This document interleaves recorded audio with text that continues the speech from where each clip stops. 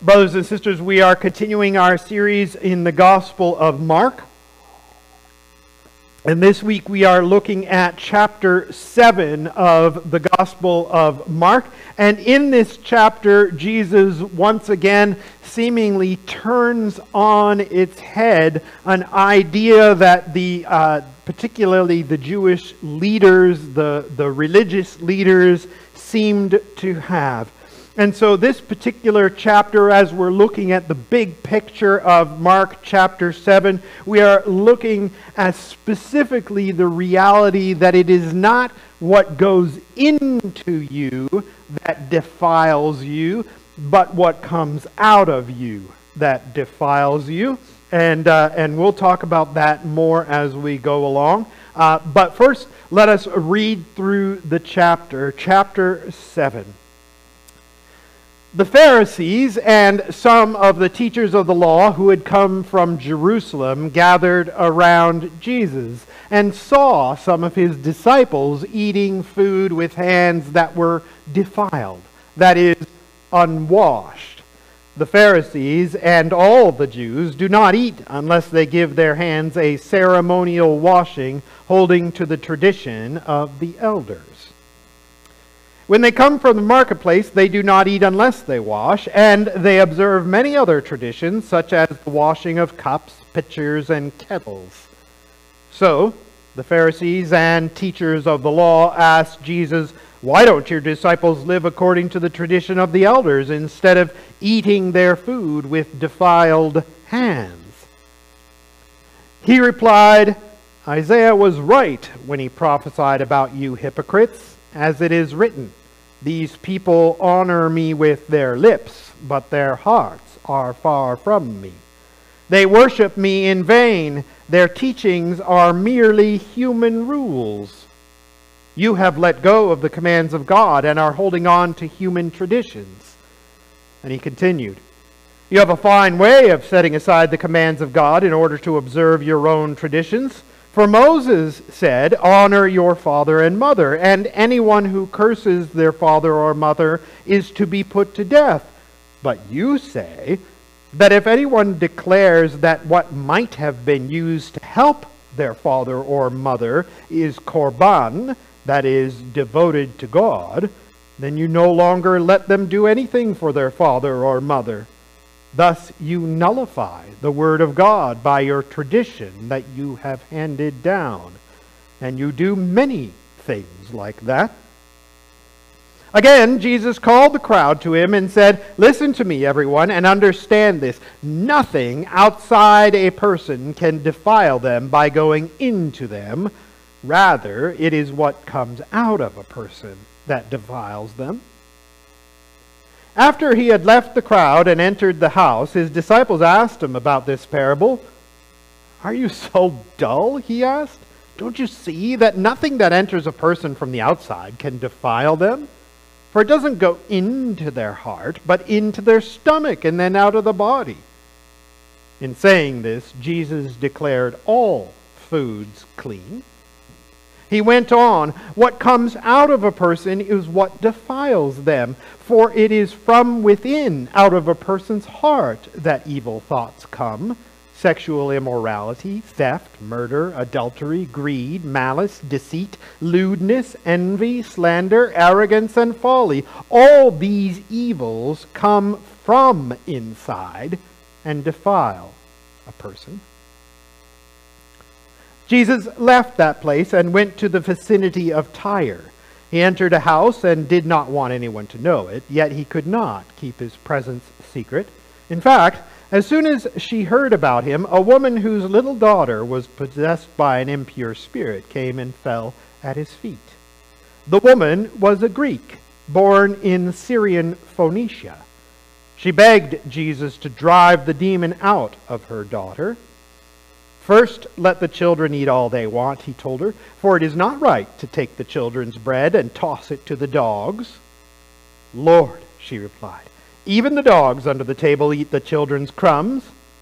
Then he told her, "For such a reply you may go. The demon has left your daughter."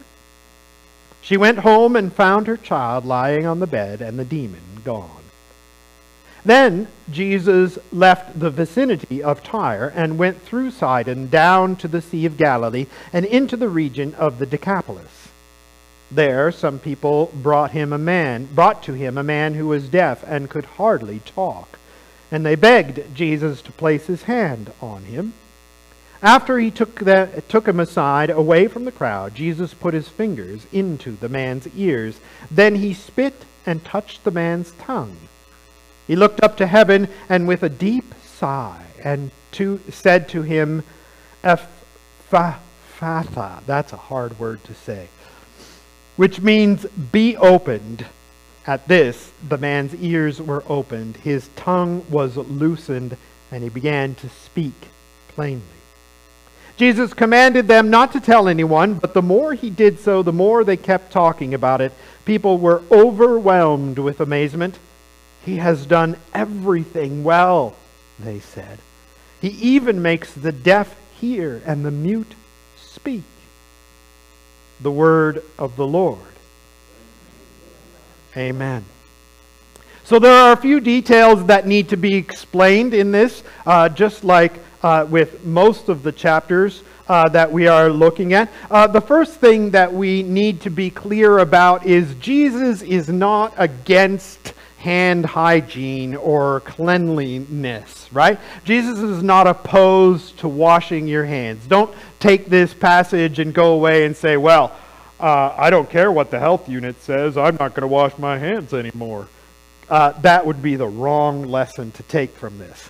The washing of hands that we're talking about here is a ceremonial washing, and it actually probably didn't do a lot to actually clean the hands. What they would do is that they would come into a house or whatever where they were going to eat, and they would have a bowl near the door, and the Pharisees, the Jewish people, whatever, they would dip their hands in it and pray a prayer and sort of be dramatic about it, but there's not a lot of scrubbing, and there's no soap, and there's certainly not any antibacterial hand wash or anything. It was a gesture. It was a traditional gesture of cleansing, right? And so, Jesus is not opposed to hand washing per se. The problem, of course, is that the Pharisees and the other Jewish leaders and teachers were going through the motions of this cleansing, while really their hearts were conniving and wicked and twisting the law of God to their own advantage. And that's where we get, of course, Jesus saying that they honor God with their lips, but their hearts are far from me, and they worship me in vain. Their teachings are merely human rules. And then Jesus goes on to explain a particular example. And this is important. The Jewish people understood that when Moses taught that they were to honor their father and mother, that meant a lot of things. Along with the many things that were included in honoring your father and mother was that you were to take care of your father and mother when they became no longer able to care for themselves in their old age, right? And this is something that we have emphasized to our children often, that they are to take care of us when we are old and infirm, which is coming along pretty quickly. Yeah. I'm feeling it right now. Right? They understood that this is what... But the Pharisees and the religious leaders, they twisted things. There was this idea that you could set aside, if you made a holy vow, a portion of your resources and dedicate it to God. That's what we hear about in verse 11. But you say that if anyone declares that what might have been used to help their father or mother is korban, that is devoted to God, then you no longer let them do anything for their father or mother. right? So it was a loophole, according to the Pharisees. I don't really want to provide for my mom and dad, so I'm going to say that this money that I have, these resources that I have, they're dedicated to God, right? And then, of course, they would go ahead and use them for their own purposes and for their own well-being and stuff, because they and everything they do is dedicated to God, but meanwhile they are leaving their parents out in the lurch, right? Okay? So this is the wicked twisting of the law of God that they use, right? And obviously you can see the tremendous hypocrisy when the Jewish leaders are calling out Jesus and his disciples for not washing their hands ceremonially, when meanwhile they go weaseling around the law of Moses to do these terrible things to the parents whom they are supposed to honor. But then you get to a very interesting thing, because Jesus says then, following that in verse 14, listen to me, everyone, and understand this. Nothing outside a person can defile them but by going into them. Rather, it is what comes out of a person that defiles them. And this is really, really important and really topsy-turvy for the people of Israel, because the reality, if anybody read Leviticus or Numbers or Deuteronomy anytime recently? Yeah? Okay. So in Leviticus especially, there are a lot of rules about what's clean and what's not clean, right? Yeah, a lot. A lot. Do we abide by all these rules? No, we don't. There's things about, like, if a bug crawls into a pot and dies in there, then that pot is defiled and all kinds of stuff. There's lots and lots of stuff in there about cleanliness. And those are laws that came from God. So what is God saying here? Jesus is speaking as the Son of God, as one with God the Father. Is Jesus contradicting what God the Father said to the people of Israel? No, not at all. Jesus is not. Rather, Jesus is clarifying what the purpose of those laws were. I don't know what tense to use there. What the purpose of the Levitical laws were versus the reality of the heart of the law once again. Right? The reality of many of those Levitical laws is that they were there primarily to help remind the people of Israel over and over and over again that they were to be set aside, that they were to be special. They were God's covenant children. They were in a distinct and special relationship with God. And so every time a bug crawled in a pot or whatever happened, they were to be remembering that their relationship with God is unique and special. And so what it was supposed to do, among other things, was remind the people of Israel to take seriously each and every day their relationship with God. They were to live clean lives because God had set them apart. But the heart of those Levitical laws was never about how they could actually become dirty and filthy and defiled by those things. Looking at it that way would miss the point. And that's what Jesus is saying, right? You have looked at the Levitical laws and you have made all kinds of traditions and you have missed the point. Because those things were supposed to remind you to live outwardly and live lives that are clean, shining the light of God from your hearts in all you say and do, but instead you go through the motions and pretend that you're clean unless something bad comes in. And you may think that this is a little bit irrelevant to us because we don't abide by those Levitical laws particularly. There are a lot of ceremonial cleanliness, defilement-y sort of things that Paul made clear don't really particularly apply to us. However, we still have this hanging around in our society. That somehow things that are outside of us can defile us when they come in. Right? You see that in the debate that Paul has with people about food sacrificed to idols. Right? He says, look, the reality is that food sacrificed to idols cannot in itself make you unclean. But if your conscience struggles with it, then don't eat the food to sacrifice to idols. Right? We can see that in the way...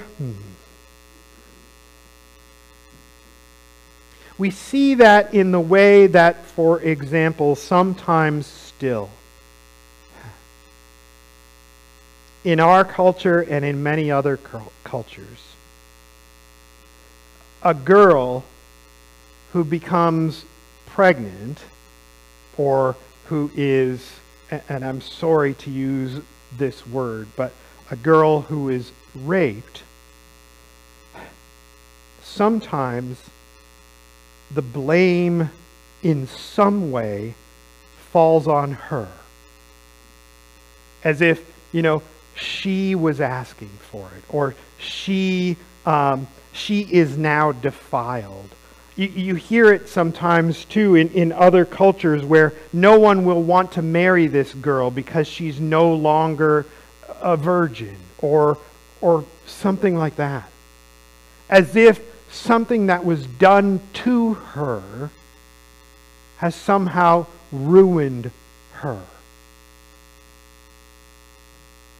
And I'm sorry to speak about something so uncomfortable, but it's baloney. Right? Something that is done to you, something that comes into you from outside, is not what defiles you. You see this also in abusive relationships too, where people take in what is done to them and say, I deserved it, it was me, it's my fault, I'm a terrible person. If I was just a better person, then he wouldn't be forced to hit me, or what have you. And that's not the way it works. It's not the way it works. What does matter is what comes from your heart out into the world. What comes from your heart out into the world. And this is what Jesus says when he says, don't you see that nothing that enters a person from the outside can defile them? For it doesn't go into their heart, but into their stomach and then out of the body. Now he's speaking particularly about food there, but the principle is the same with other things as well. He went on, what comes out of a person is what defiles them. This is how we know that he's speaking about more than things, more than just food, right? For it is from within, out of a person's heart, that evil thoughts come. Sexual immorality, theft, murder, adultery, greed, malice, deceit, lewdness, envy, slander, arrogance, and folly. All these evils come from inside and defile a person. And we could probably add to this list, right? Racism, for example, comes from inside your heart and comes out. It defiles you. right? Hate, abuse comes from inside your heart and comes out.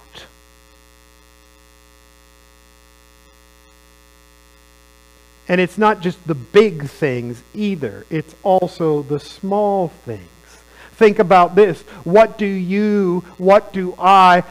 we post on social media if you do social media? What do we put on there? Do we put things that are full of evil? Do we put things that are hateful? Do we put things that show other people to be terrible? They're slanderous, defamatory?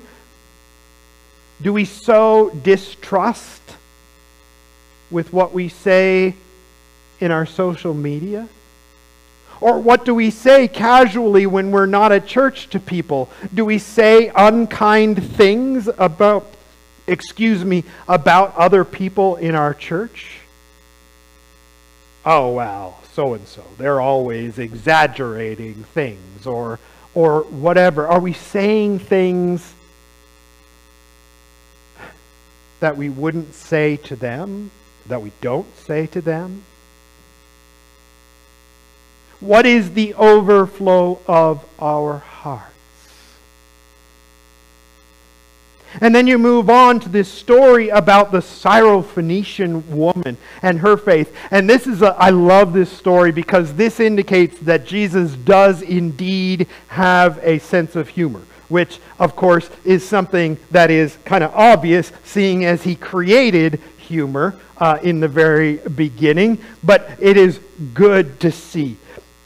This Syrophoenician woman comes to Jesus and says, "Hey, look, I've got a daughter who has a demon in her. Please heal her, drive out the demon." And Jesus says, "First, let the children eat all they want, for it is not right to take the children's bread and toss it to the dogs." And of course, he is using a metaphor there. He is saying that the children are the people of Israel, the Israelites, the Jewish people, and that the dogs are the Gentiles, the Greeks, and so on and so forth. But be careful, because remember how Jesus interacts with Gentiles throughout his ministry, how Jesus interacts with the woman at the well, how Jesus interacts with the centurion and his family, how Jesus interacts with with the demon-possessed man, Legion, the man who was possessed by Legion, right?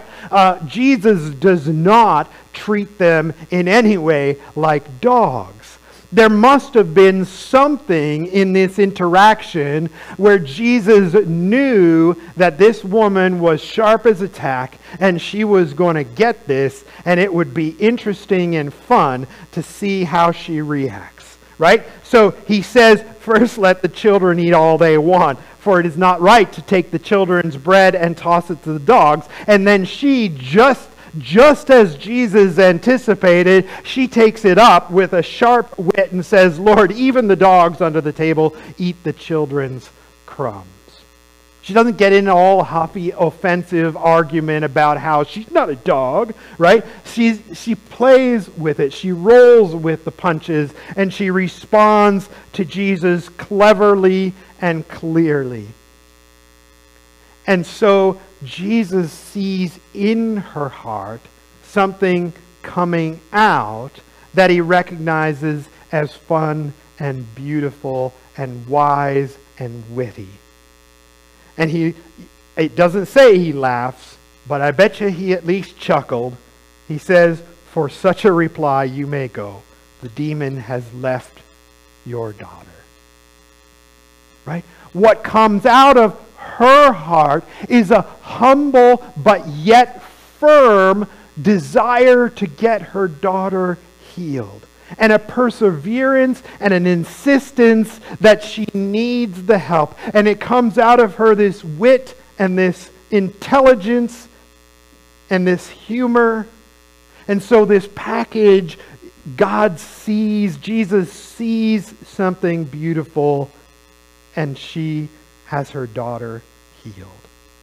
And then likewise, we move on to Jesus healing a deaf and mute man. And again, there are some people who bring to Jesus a deaf and mute men. And remember that in Jesus' day, all the people who were crippled or disabled, it was a sign to the people of Israel that these people were not favored by God. Somehow they or their parents or something, somewhere along the line, somebody did something that displeased God. Therefore, they are punished with the consequences, which in this case are that this person is deaf and mostly mute. Right? But yet these friends, they love this man enough to bring him to Jesus and ask for healing. They don't care that he's defiled. They don't care that according to the Jewish tradition and law, this man is unclean. They bring him anyways. And Jesus, seeing the love there and seeing what is coming out of the hearts of these friends, Jesus heals the man. And then most of all in this, when Jesus says that what goes into you is not what defiles you, but what comes out of you, Jesus is the example of what comes out that is good. Right? We see a couple of examples of what comes out of people being good in the deaf person's friends and in the Syrophoenician woman. But the ultimate example of what comes out of the heart being a good thing is Jesus himself. People, verse 37 example, people were overwhelmed with amazement. He has done everything well, they said. He even makes the deaf hear and the mute speak. He has done everything well. What does Jesus do well? He heals the sick. Yeah. But he also spends time with the sick. He doesn't run away from those who are defiled and unclean according to society. He spends time with those who are sinners and tax collectors. He spends time with the people who are rejected by society as being unclean. He heals them and loves them. He treats people with respect, even Gentiles, even Samaritans. He loves people in Jesus' name. In God's name, excuse me. Right? He does everything well. He doesn't go around hoisting conspiracy theories about the government in front of everybody and defaming their name. He doesn't go around saying bad things about certain immigrant groups. He doesn't go around saying terrible things about how, terrible people are taking away their jobs or anything like that. He speaks love. And he speaks truth. And he goes away from the human traditions and into the heart of God's law. And he praises Mary when she exorbitantly pours out perfume on his feet and washes his feet.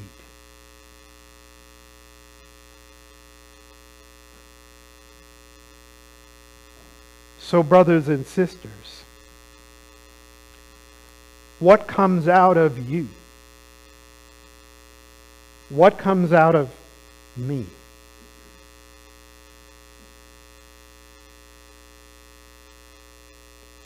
Sometimes what comes out of me is not great. I don't think I say too many terrible things about other people. But I know I'm not perfect. And I know sometimes what comes out of me in terms of my actions is inadequate. It's not good enough. It's not loving enough. It's not self-sacrificing. In fact, it's downright selfish. And so what comes out of me is selfishness instead of selflessness.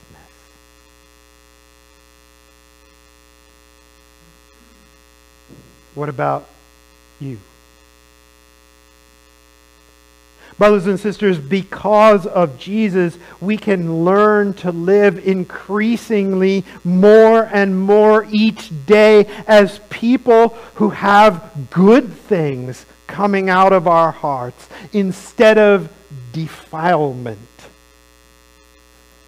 This is what Jesus was not only acting out, but also what he was teaching his disciples each and every day. So, brothers and sisters, let us live with good coming out of our hearts through the power of the Holy Spirit and by the grace of God in Jesus Christ. Let us pray. Father in heaven, we know that apart from you, no one, not even ourselves, could say that we have done everything well. We know that apart from you, we would indeed do everything poorly. And not just as in low quality, but poorly as in a defiled manner. But we also know, O God, that you came in Jesus Christ so that we may see what it looks like to live and do everything well. We also see that in you, O God, in Jesus, your Son, you have provided the means by which we can be forgiven of all our sin. We can be cleansed of all that defiles us, all that comes from our hearts apart from you. And we see also, O God, in the gift of your Holy Spirit, the opportunity for our hearts themselves to be changed from hearts of stone to hearts of flesh, where what comes out of us can be in reality as good as what you credit us with through Jesus' grace. Father, help us.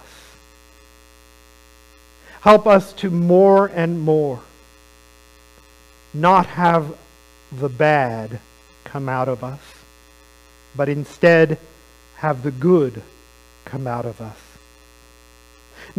Not because we simply hide and suppress the evil, but rather because, O God, you through your Spirit continue to cleanse us. May we practice and discipline ourselves to say and do that good. And may we do so through the power of your Spirit. In Jesus' name we pray. Amen. Amen. We'll invite the praise team forward for our song of response.